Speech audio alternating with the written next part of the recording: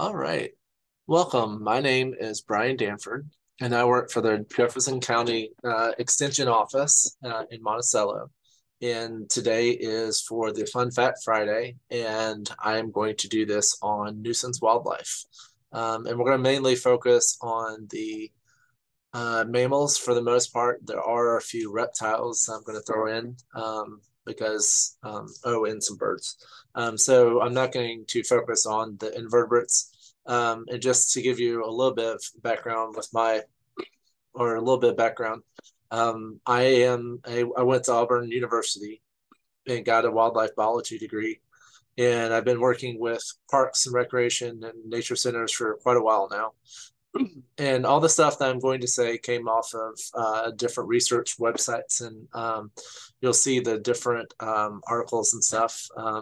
You can actually go to Ask IFAS on the University of Florida and type in how to deal with nuisance wildlife, and they'll give you these same articles I'm going to use. But we're going to go over just the different things. We're going to go over the benefits of why you should just let them be. We're going to go also over the disadvantages of why to get rid of them. So, but because all animals are going to be around you, and it's just a matter of just, is it really worth it? Some of them, yes. And then there's others. It's like, okay, well, it's just, there's some minor inconveniences that are happening. And if you would like to, you can contact myself. I am actually the program assistant, but I have a wildlife background, and or the ag agent and D. Anthony Price, and he can help you as well. So I'm going to get started, and I'm going to share my screen with this. But there are two articles. This came off of the UF IFAS website. And I'm going to go over these on how, I mean, these are the nuisance deterrents that you can potentially use for any wildlife. And we'll go over these first, um, but what a nuisance wildlife is a animal that is not just, I mean, it's not just roaming in your yard. That's not really a nuisance. If it's a nuisance wildlife, it's going after your pet, it's eating your veggies, it's hurting your crops. That would be a nuisance wildlife. And you can't just go randomly shooting every critter out there. That is against the Fish and Wildlife. And if they have gotten wind that you're doing that, they'll send an officer to your house. And if there's evidence and things associated with you, and they can find animals and that type of thing, or pictures of the animal, and that's why Facebook can be very bad. Then they will give you a fine or give you a warning, say, "Hey, don't do this," and try to have the proper channels. So these are deterrents that can work. But let me tell you right now, there is not a one-stop shop with any nuisance wildlife. There are multiple ways of getting in your yard.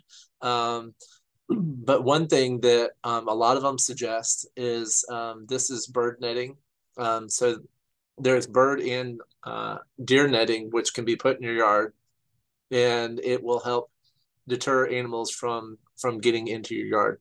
However, I will say with the bird netting, the potential of hurting a bird is can be a challenge, because they when they do wildlife research and try to capture birds, they use it's similar to this, but it's more like a fishing net kind of stuff. This is more of a plasticky, it's a black net, but birds can potentially get caught in this, and so you have if a bird gets stuck, then you have to figure out how to get it out safely, and that will be a with the little guys, like if it's a chickadee or cardinal, it's easier, but easier to get those guys out than if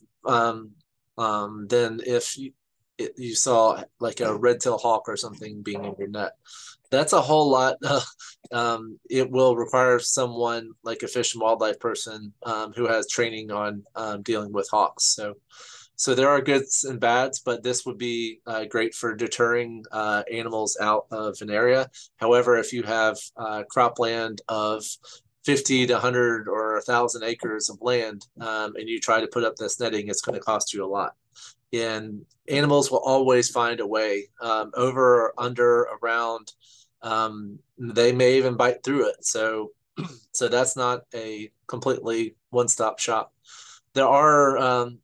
There's this wire thing, cage that you can put around trees that you don't want to be eaten.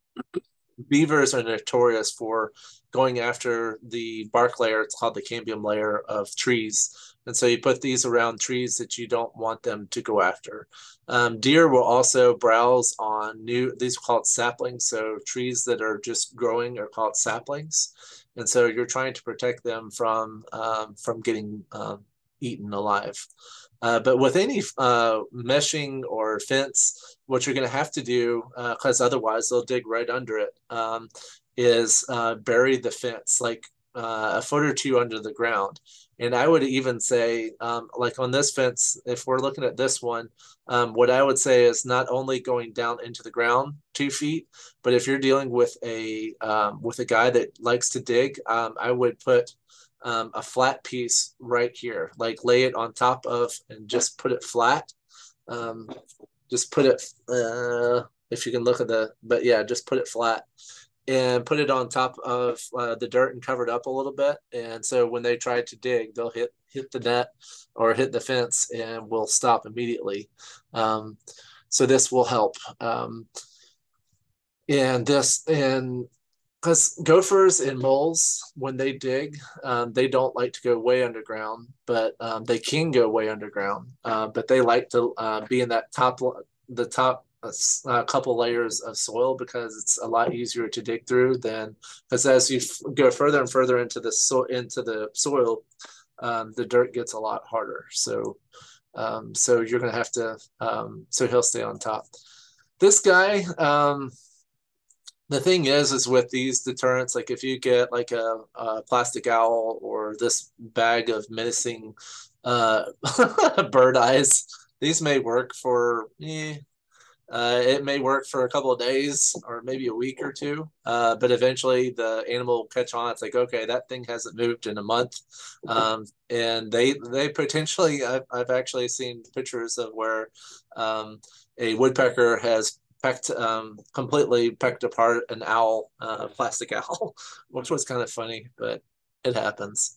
And then they have cellophane. But mainly what you're trying to do is you're trying to scare the animal. So anything that makes a lot of noise or cellophane or is shiny and causes light to reflect and that type of thing may work for a little while. There's noise makers that you can get that when they pick up any detection, they send out sonic noises. However, you have to be cautioned with this because if you have a dog or pets or anything else, it can hurt or potentially damage their ears as well. So that is something that you've got to keep in mind. There are chemical repellents. The easiest one is probably like cayenne pepper or hot sauce. You can put it down, and armadillos don't like cayenne pepper, so they'll go the other way. But yes, chemicals can work somewhat. If it's a prey item, like if it's a bunny rabbit or armadillo, or some other guys, you can put I know it's kind of disgusting, but predator urine. So it's basically a bottle of bobcat or coyote or whatever urine and put it around. That can help somewhat, but just know that it may not work all the time. And it'll also, just like anything else, it will diffuse over time and the smell will dissipate. So if you don't keep on top of it and keep putting it out there, then the smell will go away and you'll have the same issue.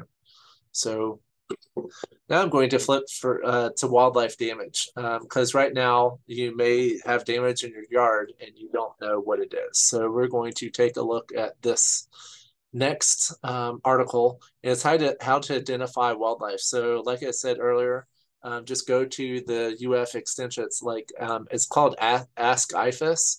and you can just type in how to identify wildlife species, and it will give you the same exact article that I'm in. The main way to tell if an animal has been there are tracks and scat. Like it says here, all animals have a track pattern that they leave. However, if you have hard ground, you won't see many tracks. However, if you have like a wetland area or pond or an area where the soil is pretty soft, you can pick up animal tracks pretty easily. They also leave scat, like coyotes and foxes are notorious for leaving scat because they'll pee on it and it's a way of them marking their territory. So they will leave behind scat, and that's a really easy way to identify them. If you see a big pile of berries that is just, this looks like just a big pile of and conically kind of shaped berries. It's a bear. Or if it's like, if you've ever seen small Coke cans at the grocery store, black bear scat is the same size and shape as those. So if you see a whole like a pile of bear can poop looking, I mean, it's all black, well, relatively black, then you're dealing with a bear. But you have soil disturbances. So if you see a den with a flat roof, you can see that this is a flat roof. This is a gopher tortoise. They like to live in longleaf pines. And so you are not to mess with these guys' burrows. The gopher tortoise is on the list of endangered species. And if you mess with their burrow and Fish and Wildlife catches wind of this, you can get upwards of 5 to 10, if not a higher, $5,000 fine and potential time in jail. It's just a matter of, so yes, please don't do anything. A lot of people think that these are like, it is true that other animals will use it. So like a snake home or other critters like chipmunks and other ground dwelling critters may also use this home. But don't ever dump any gasoline down any hole. It's not worth it. And then this hole, the difference between these two holes is this one is more rounded. So you can see that this is a rounded hole, and you can also, you know how fresh the hole is by the dirt outside the entrance. If the entrance, if the dirt looks very fresh and like it's been dug and you can actually see tracks and markings in the soil, then it's very fresh. However, if it looks like it's been rained on quite frequently and like a old, like the colors are faded, then you're dealing with a much older burrow. But this is a armadillo burrow. And the difference is it's a rounded burrow.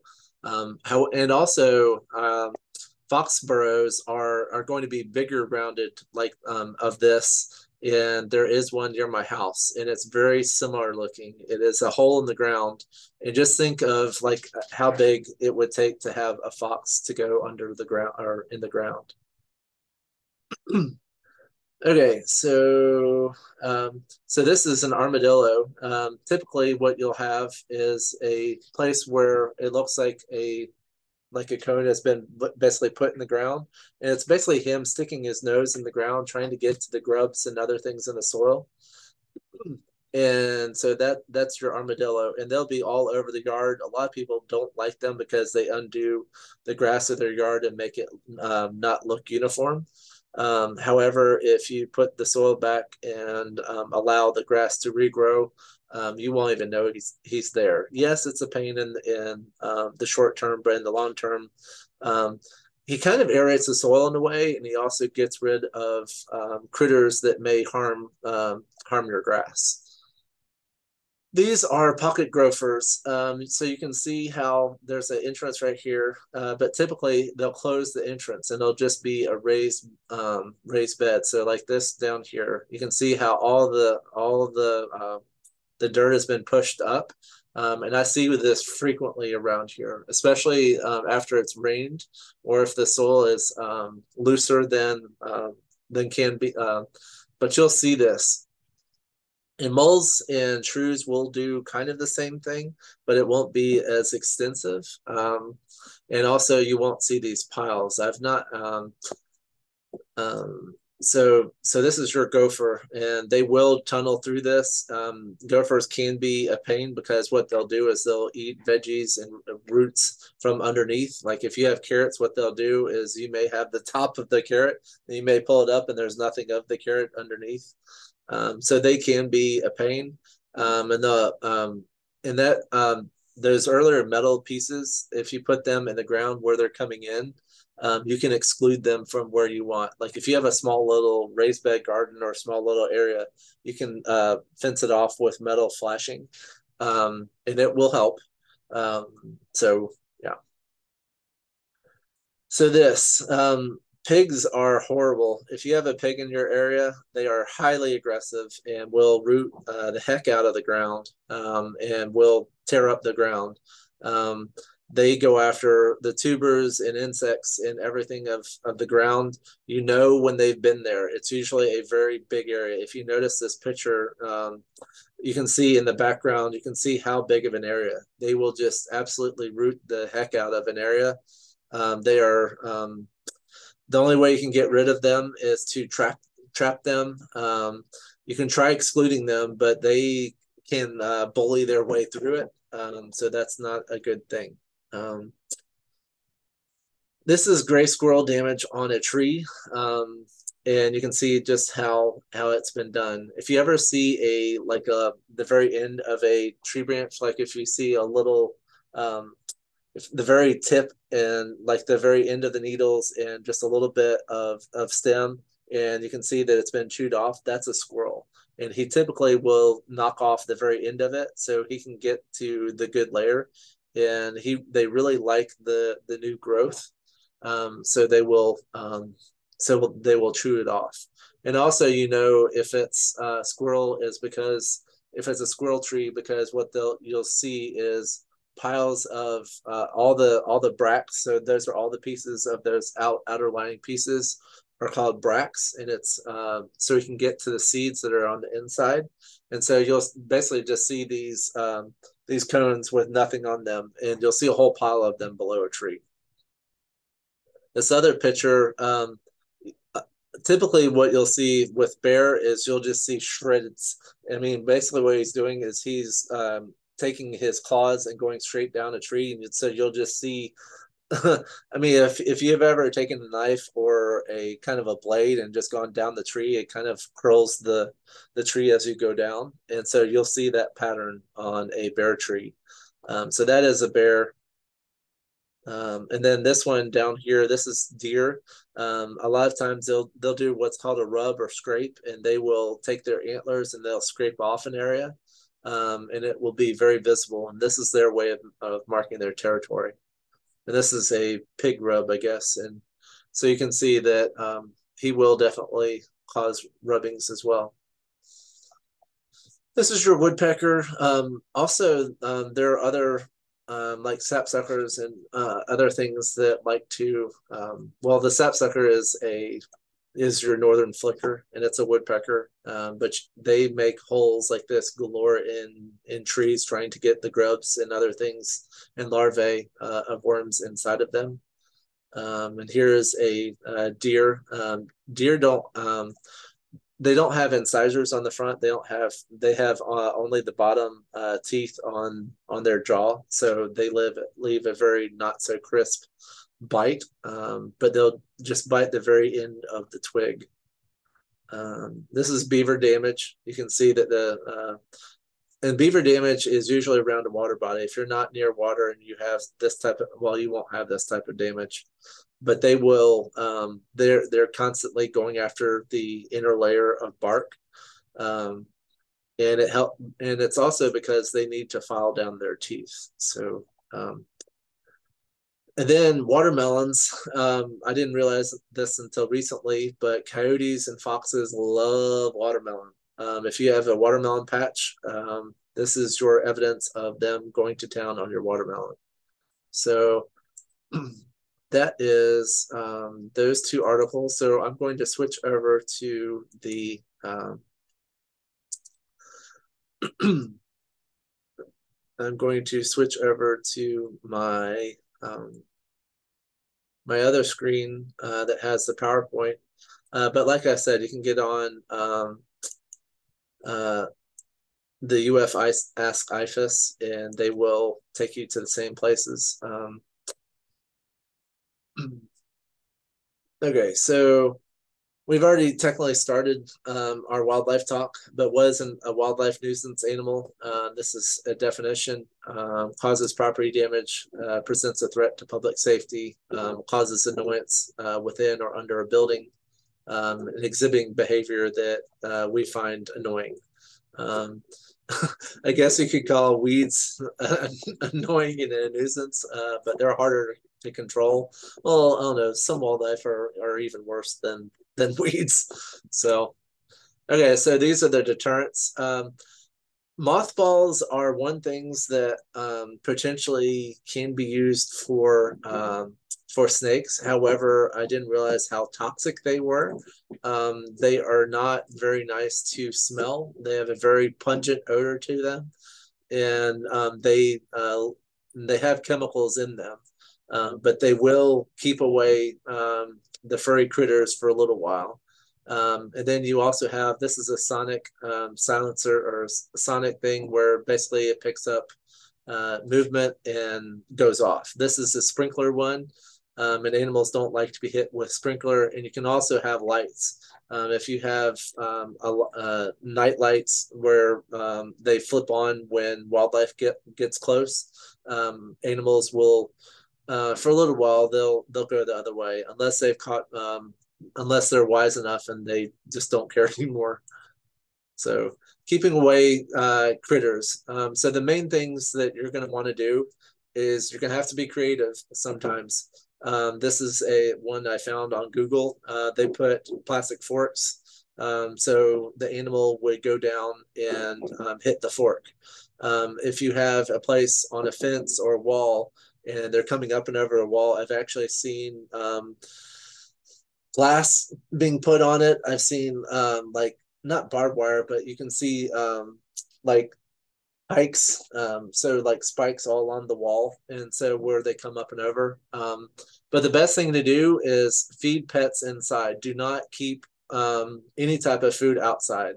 That includes compost. Compost can attract a critter. If you do have compost, you need to have some kind of lid or mesh wire to keep it from having an animal go in it.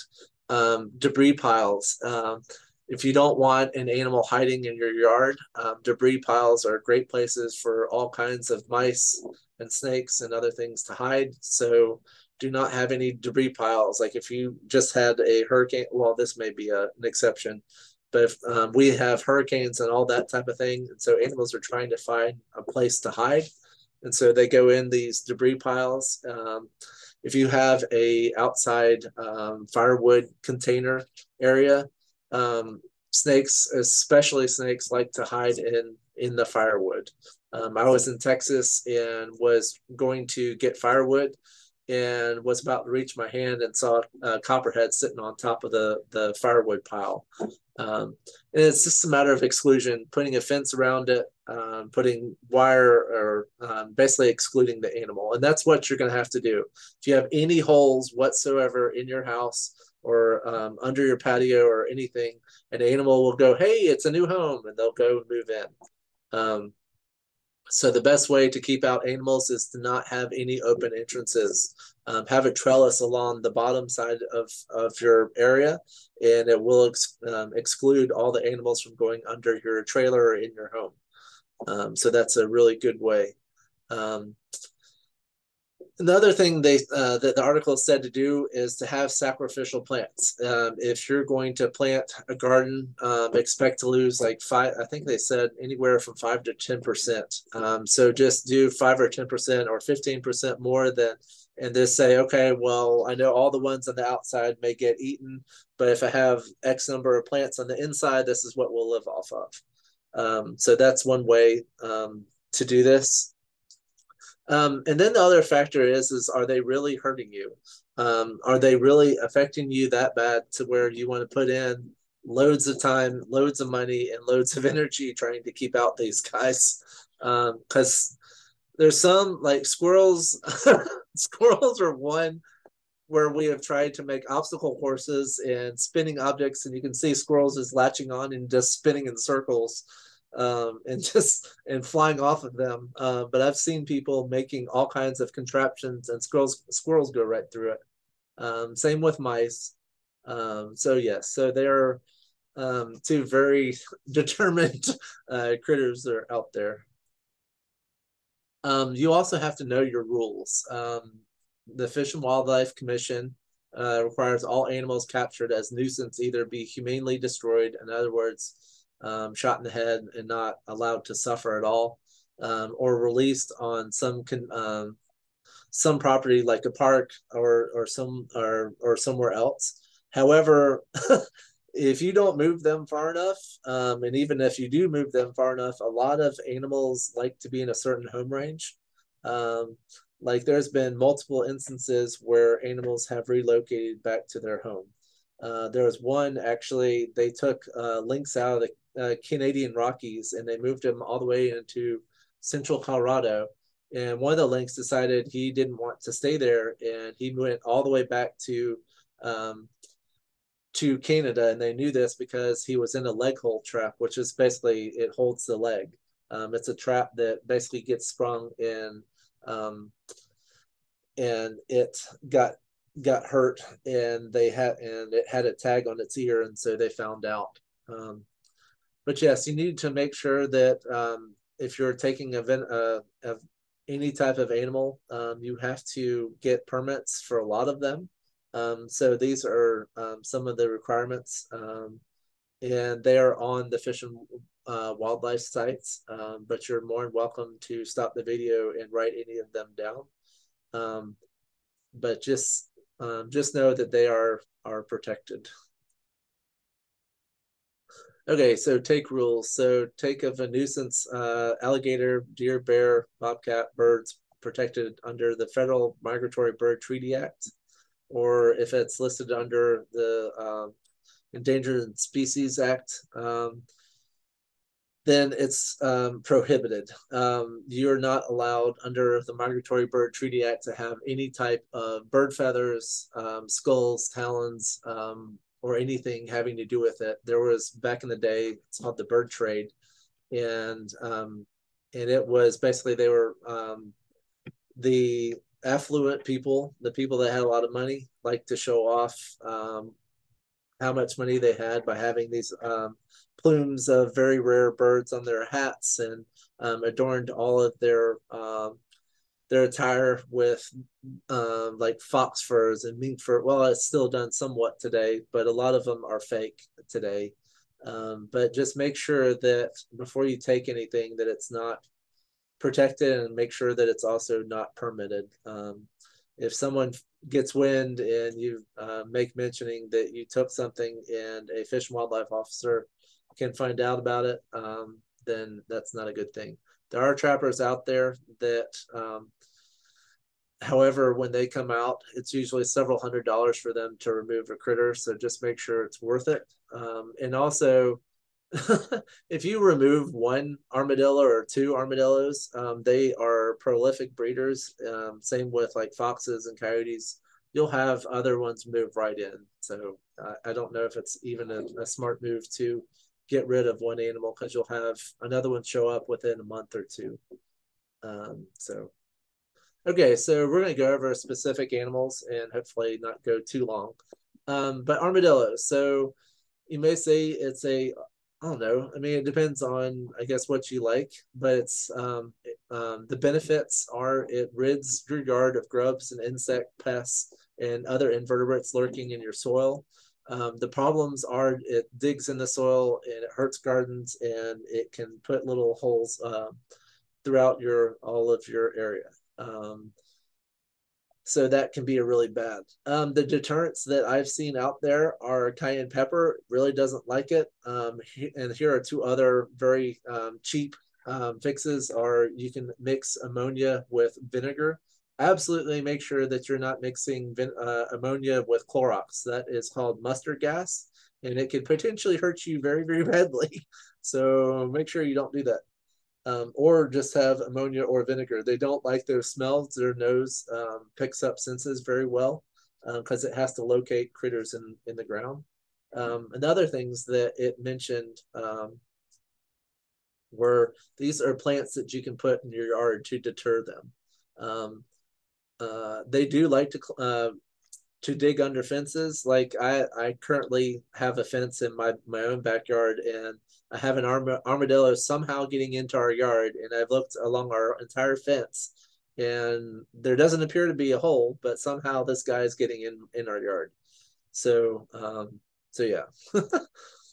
So yes, you can, other exclusion things that you can do is fencing and sprinklers, or sheet metal and wire fence buried 2 feet underground, like I said earlier. Okay, coyotes. This guy is absolutely hated. Um, Before the 1960s, 70s, we used to have wolves in the area. We used to have red wolves, very common, and red wolves are a threat, or they are threatening to a coyote. Coyotes don't like to be in the same area as a wolf, just like foxes don't like to be in the same area as a coyote. They are seen as enemies because a wolf is bigger than a coyote, so it can take out a coyote very easily, and a coyote is bigger than a fox, and so it can take out a fox. So, so they have to be aware of one another. Um, okay, so you may say there are no benefits. However, I disagree. There's a natural balance. The reason why we're having out of control mice and rat populations, as well as moles and all these other rodents, is because we have taken out the top predators. We have taken out coyotes and foxes and other critters that are keeping these guys in check. And we're also making it very hard for them to find a home. These guys are very sneaky. We do have what are called urban coyotes, which roam the areas around housing. They are definitely in my area, and you'll hear them yipping and yowling. You know they're there. Sometimes they won't. You won't hear them until until they're right on top of you, and then they'll let you know that they're there. They are a threat to little dogs. Do not keep dogs outside. Um, and in order to keep them out of your livestock, it is strongly recommended to have a mule or donkey in your area, and it will beat the snot out of a coyote. And you can also have, there are other dogs that can be put in your area to defend your livestock. I know most people, when they see a coyote, shoot them on sight, but just make sure that you're doing it the right way. And if you shoot one, the sad thing is there'll be 5 others right behind him, moving right in. And most of the articles out there that I've read, it's like you're not getting rid of this guy. He moved in when the wolf was extirpated, which means he moved out of the area. So the disadvantages, it kills pets. They're scary, and it eats fruit. It likes watermelon, like we said earlier. Don't feed them. Keep pets inside. Feed pets inside. Cover compost. And we all went over all this. Scare devices, lights, horns, slingshots, rocks. And just like I said earlier, nothing works all the time. You'll have to basically use a variety of different techniques and never keep with one. When they catch wise that you're not going to do anything to them, they're going to come and punch in, go, ah ha ha, this won't work on me. Think of Wile E. Coyote, how he keeps trying and trying to go after the Roadrunner. So trapping and shooting is a temporary solution, but like I said, they move in. He's a very adaptable critter that we're not getting rid of anytime soon. So, okay, bats. So this is a house, and basically you're trying to exclude them with wire and mesh. You'll have places in the attic. So you're looking for very small holes in the side of your house, and you're trying to exclude them. However, there are times when you're not, sorry, 1 second. There are times when you're not to go after them because they have breeds. And I don't see that. but there are certain months that you can't exclude them or can't exclude them because they have pups in their area. And I think you're allowed to exclude them after May. I think their broods or whatever you want to call them are more in winter and spring. So, so yeah. Problems are diseases. They do carry rabies and other, was it histoplasmosis, which was another pretty bad, nasty, potentially deadly disease. Their poop is called guano, which actually, um, there's cosmetics out there that use poop. There's also coffee that is very well gone after because bats have eaten it and it's come out the other end and it supposedly gives off a good flavor. I'm just telling you what I've read, but it is out there. There was a TV show or a movie that made fun of it, but yes, that does exist. Um, and you exclude them where you don't want them. But like this says, in the past 30 years, there's only been 8 human fatalities in the U.S. and Canada attributed to rabid bats. Um, the really the advantage of these guys is they get rid of thousands of insects in one night. They can eat 5 to 6,000 insects in one nighttime. So think of all those mosquitoes and yellow flies and horse flies and no-see-ums that are constantly around your house. Well, if you have a few bats flying around, um, that's a very good thing, and you want them, and they can get rid of all those other nasty guys. Um, and you can put up bat houses in order to attract them. They're also very cool, like in the twilight. So dawn and dusk times, you can see them flying around, and they'll do all kinds of crazy. They don't fly like a bird because they're very erratic and they keep flipping and back and forth. So they're very cool to watch, and they're really, I mean, they use their echolocation, which is them sending out a sound and having it bounce back in order to capture things around. And if they ever accidentally run into you, it's like, oh, they got my hair and they're coming after me. They're highly aggressive. That's not true. They're trying to just escape wherever they are. I've had them in the basements before where they were trying to fly out and came right almost right at us and then flew the other way. But they really don't want to hurt us. Okay, so I had this wrong. It says summer is illegal to trap bats. So the best time to exclude these is fall, winter, and spring, and it's illegal in the summer. So I had it backwards. Sorry. But they will roost in your attics, and cause messes and smells in your attic, and they can go through 3/8 of an inch. Um, so yes, there are trade-offs to having them around, but you can put up bat houses and exclude them from your house if you want them there. There are other bats out there that don't that won't go in your house, but they'll sleep like in trees and that type of thing. Okay, bear. Very hard to exclude benefits. Their nature, aesthetics. They like to eat grubs and insects. They like to eat honey, but they can be very destructive.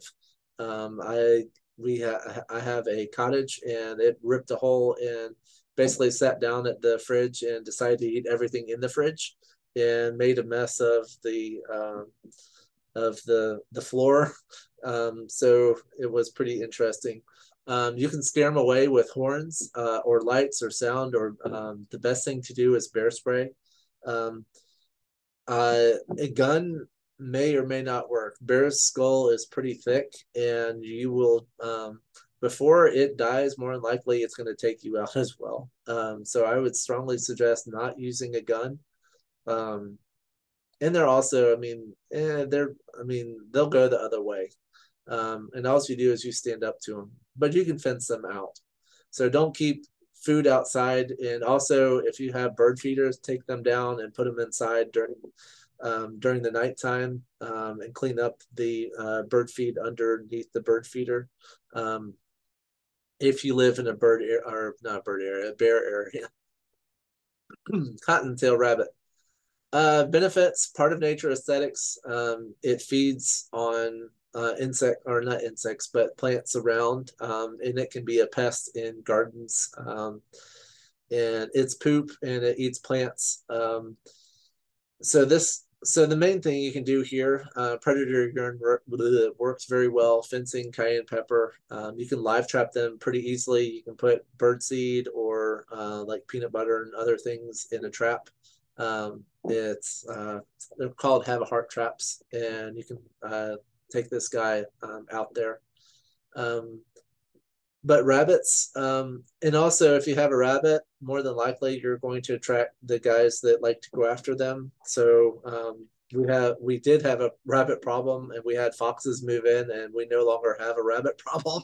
Um, and so rabbits, they're, I mean, the only nuisance is they eat your plants is probably the number one thing, but you can exclude them fairly easily. And if you have cropland, I mean, you just may have to have like sacrificial plants. So gray squirrel, we talked about this guy kind of earlier. The advantage is he plants all over the place, because what he'll do is right before winter hits, he'll cache or put seedlings or seeds all over the place, and you'll have an oak come out of nowhere that you didn't realize was there. And it potentially can hurt plants. It can definitely get in your house. I have seen instances where they get inside of buildings. I actually had one went through the chimney and into the inner part of a house. They can be a major pest. But I've heard from from people that their meat is it's okay to eat. So but yes, if you use repellents like cayenne pepper or hot sauce on stuff they would potentially go after, then it will help. You can also do hardware cloth and other things to help exclude them. But like I said, they there's been mazes out there and they still get through. So yeah, you can try to exclude them, but it's just very hard to do. And if you shoot one of them, there'll be 10 more show up in your yard. So yeah. Possum, he may look ugly, but he is highly beneficial. There really isn't a disadvantage when it comes to them. I mean, yes, they're opportunistic and they'll eat fruit and veggies and that type of thing. They are constantly found on roadways just because if they're ever scared, they have I mean, it's a natural ability to just fall over and play dead. So, but the advantage of him, there's been research, and it eats lots of ticks. So the research says 5,000 to 8,000 ticks are eaten a year. So you want this guy to be around. He's an opportunist. They're very clean. They don't have rabies. They have very few diseases at all. But if you do want to exclude them, you have fencing, dog smell, noise, patch holes. They obviously can climb trees and other things. So keeping them out of your yard may or may not happen. They're climbers and that type of thing. So, but yeah, but not very many of them survive because they keep constantly getting hit in the road, kind of like armadillos. Okay, so pocket gopher, we talked about him and the sign of the pocket gopher earlier. Advantage, it aerates the soil. It helps pathways of of other critters to get, and it goes after the grubs.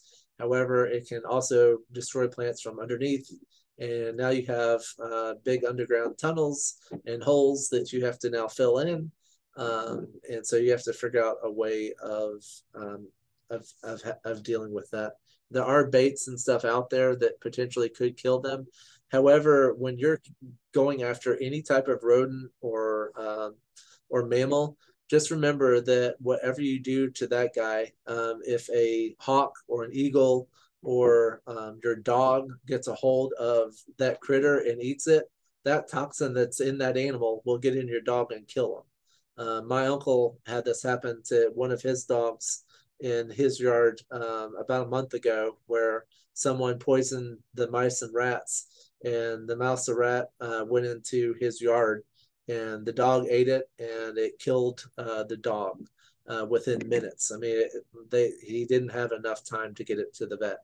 So just remember that, and that's why DDT was so harmful, is because of the accumulation of the chemical in other critters, to where it harmed and almost knocked out the bald eagle, because they would sit on the egg and the egg would be immediately crushed, and it did a lot of harm to a lot of our feathered friends. So, but yes, fencing and trapping definitely works. Predator urine.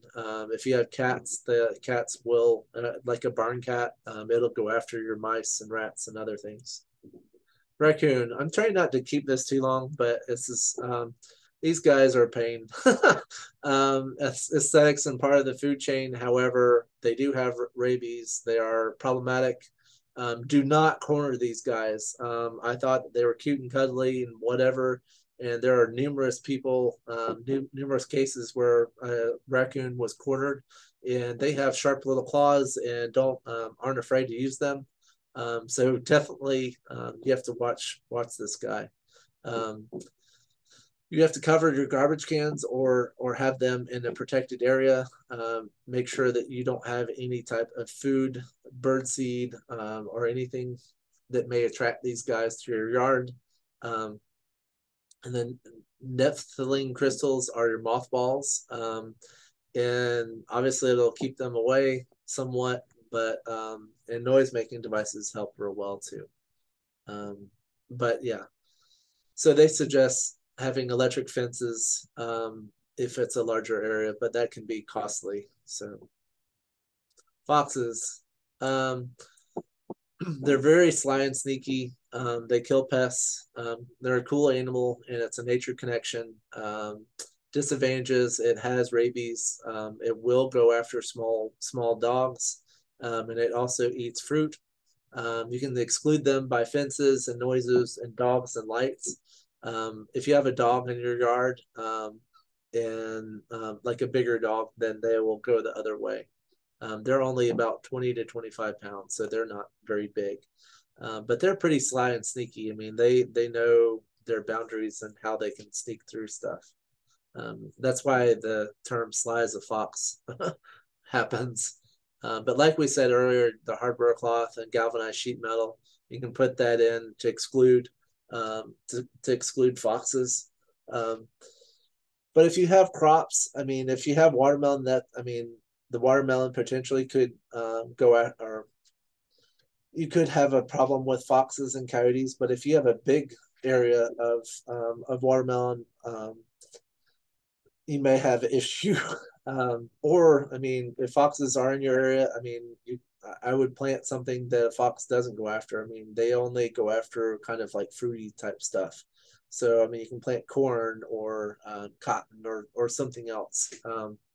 But these guys are definitely smart, and they're in the area. Striped skunk, he's a little stinker. He eats insects and pests, and they stink to high heaven. And they eat fruit. You'll have to fix holes and exclude them. Motion sensitive lights. I wouldn't allow your dog outside. Your dog will get sprayed and go the other way, and then you'll have a stinky dog for about a month. That stench doesn't go away. You can try to put vinegar and tomato sauce on it, but he still won't. Yeah, he won't smell right, and you won't want him climbing into your bed or on your couch for a little while. So, but yes, you can smell this guy 2 miles away, and they like to be. There's been numerous cases where they are under patios and other things, and it's just a matter of having like a trellis or some type of fencing to exclude them from underneath your building. White-tailed deer. He can be a problem. They do eat a wide variety of plants. However, if they don't like to be fenced in, fences are your number one way of deterring a deer. However, if you have a big area, the best thing is to have some sacrificial plants or some plants that are more tasty to them. There are lists out there of more preferred plants, so I would take a look at them. Um, but yes, I mean, electric wire and exclusionary things are like if you have a backyard garden or a place where you don't want them, then you're going to just try to have to exclude them. Um, so yeah. Pigs, we talked about them earlier. They're majorly rooting. Advantages: sausage, bacon. Need I say more? Um, the disadvantages are highly aggressive. It eats plants. So you don't mess with them. The only way to get rid of them is trapping or shooting. They're trying to, in Texas, trying to find a bait that is specific to only pigs. They're unsuccessful thus far, and they've been doing this for 15 or 20 years. And they're trying everything they can, but nothing is working. These were not originally here. Wild pigs were introduced in like the 1940s, 50s by Europeans. And then they went feral, which means they went wild. And so they are very good at what they do, and they will root up the area very quickly. But their tracks are more rounded. The deer are more pointy. So yeah. Snakes. Lots of people don't like them. And it's not very often that you will get a snake bite. You're 100 times greater chance of being in a highway accident than dying from a snake or getting hit by a venomous snake. There's one death every 4 to 5 years, and you're more likely to die by a lightning strike than you are to die of a snake bite. Um, I'm living proof that you can get bit by a venomous snake and live. Um, a snake bit me on the foot because at nighttime what they like to do is they will find a hot rock or bricks or patio and stay on it because they are what's called ectothermic, which means that they will pick up the heat of things around them. And so the only way that they can stay warm during the cold months are either going underground or being on hotter places. So even on a cool evening, like if it's in the 50s, snakes typically don't move very well under about 60 degrees. Um, and so, yes, every single dog I've had has gotten bit by a snake, and they've all lived to tell the tale. Even a cottonmouth. This guy bit my dog on the muzzle. I had a lab, and it bit him. It gave him Benadryl, and he was fine. And I got bit by a copperhead. So yes, you can get bitten, and you'll be fine. However, most people don't like them in your yard. But there are a lot of snakes out there, and the difference is if you want to know the difference between a venomous snake and a non-venomous snake, is a venomous snake has, if you notice the heads are much larger on a venomous snake, and they also, if you get close enough, they have little slits in their eyes, and it's called the cat eye. So if you get that close to them, then you know it's a venomous snake. But the biggest thing is the bigger size head. Or if you hear a rattle, then yeah, that's a rattlesnake. So the pygmy rattler, when I was around the pygmy rattler that bit my dog, I didn't hear a rattle. All I saw was my dog going down to try to figure out what this thing was, and it bit him on the muzzle. Um, you can get rid of them or try to exclude them, but they can make it through small holes. You can try to put in mothballs and other liquids as smelling agents to get rid of them. They smell by their tongue.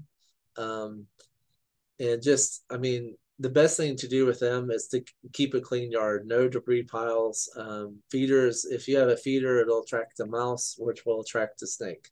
So so if you don't want snakes in your yard, then you can't have bird feeders up. However, I would rather have a bird feeder up and deal with snakes. Snakes are really not that bad. We have 6 venomous snakes here in North Florida. So and they're really not that aggressive. The cottonmouth, the reason why he jumps in a boat is because he's just trying to escape, and the quickest route is pretty much by dropping out and trying to swim away. But if your boat is under it, he'll drop into your boat and scare and make everyone jump out of the boat. So yeah, that's not a very good situation. But yeah. So yeah, just leave snakes alone. And if you have like rat snakes and that type of thing, they can go after the venomous snakes. You'll find sheds of snakes in your place, and you'll know that a snake has been there. So the snake shed is bigger than the actual snake because what it has to do is it expands the skin in order to get rid of it, and it's very stretchy, so it's bigger than the actual snake. So yeah. Lizards, you'll never get rid of them. These guys attract everything else. But they said deterrents, cats, peppermint oil, and a commercial repellent. These guys are so small, they can get through cracks and crevices and everything else. And there really isn't a disadvantage of them. So I just leave them alone. Birds. This is another big area. Birds, especially this guy, he can put holes in your siding and in your house. And the way to stop this is by putting metal flashing along the outside of your house. And so, but if he can get on the side of a house somehow with his feet on and perch on the side of the house and be able to grip, like if you have siding that's pretty slick, these guys won't be able to grip on. So just exclude them the best way you know how. But it's a territorial thing. Other birds, I mean, you will have other birds potentially in the area. And sometimes they'll nest inside, but not a whole lot. This guy is a red-shouldered hawk. He is very common around here, and they will go after all these other like rodents and other things. So he's very nice to have around. He'll also go after snakes, so you definitely want him around. Crows are very smart, and they like to clean up dead things. And vultures are, even though they're not very nice to look at, they will clean off the roadways of dead things on the roadway. So they're good to have. And water birds are pretty cool to have. So there's not really a bad, well, I don't know. They can nest in the house, but more than likely. And poop on a car, I know it's not fun, but it does happen. But like I said earlier, you can have netting and fences. You can have fake owls and put them up, or things that cause flapping in the breeze, like cellophane or whatever, and flap them in the breeze and get rid of them that way. The Migratory Bird Treaty Act protects most of your birds, except for like the game birds, so your like quail and your turkey. But if it's a neotropical migrant, in other words, if it's a guy that likes to migrate, so your waxwings, your cardinals, your chickadees, this also protects all the raptors, so owls and eagles and hawks. It protects them, and there's severe fines and jail time. So just don't mess with birds. It's not worth it. And they're not really a pest. I mean, yes, poop is not fun to deal with, but it's pretty easy to take a sponge, wipe off the area, and you're done. It's a lot harder to repair a yard where a pig is made than a bird. So, all right, I know that was long-winded. There was a lot there. If you need to contact us or you have another idea for a Fun Fact Friday, then please don't hesitate to call us or come by our office and see myself, Brian Danford, or D'Anthony. D'Anthony is the ag agent. He can help you with sustainable farming, soil testing, and all the like. But all of our contact info is right there for you. This video is sponsored by the Jefferson County, Florida, as well as UF-IFAS and FAMU Cooperative Extension, and I am the program assistant for 4-H. We have a lot of great programs, and hopefully you will tag along with us when we keep doing this again on our next installment of this. So thank you again for joining me. And if you want to know anything more about nuisance wildlife, you're more than welcome to contact myself or anyone else. Thank you for joining me.